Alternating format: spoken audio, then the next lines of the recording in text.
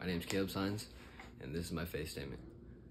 Trust in the Lord with all your heart, and do not depend on your own understanding. Seek His will in all that you do, and He will show you which path to take.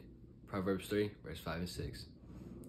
I picked this verse because it tells me to trust in God with all your heart, and He will guide you down your path of life. And don't go your own path because it won't turn out how you want it, because God is the Father to all. Even if you don't trust or believe, He is still everyone's Savior.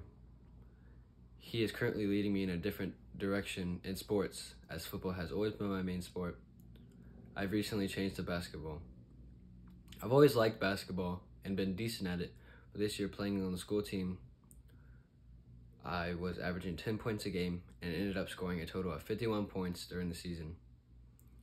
At that point, I fell in love with the game, and putting my trust in Jesus, He has led me down this different path, and I will continue to put my faith in Him.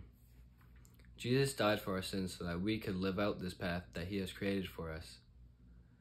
This verse really stands out to me because He is my Creator, Father, Savior, and everything good. So in return, I put all my trust in Him to help me down my path of life. It's the least I could do for Him because of all the things He has done for me. I'm so thankful for Him, for all the things He has done for me, my family, my friends, and the whole world. He brings people to you for a reason and takes the bad people out. He is in charge of all, so when you put all your trust in Him, He will make sure you have a good outcome.